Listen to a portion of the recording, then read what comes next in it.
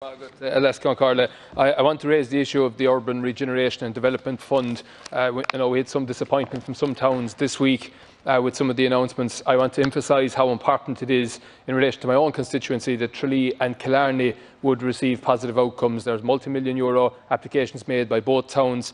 Our county has been hit hardest of all counties in Ireland by COVID. Now more than ever these towns need help, and I would urge both the Taoiseach and the Taoiseach who are here to ensure that both towns receive positive news when they're announced, the outcome of the applications are announced later this month. Taoiseach to conclude. Thanks very much, Deputy, and I'll let Minister Burke and Minister O'Brien know of the Deputy's suggestions and his strong support for the projects being put forward by Tralee and Killarney. As is often the case, only one project in the county can be funded, and I won't ask the Deputy to suggest whether it should be Tralee or Killarney, because I'm sure both are of equal merit.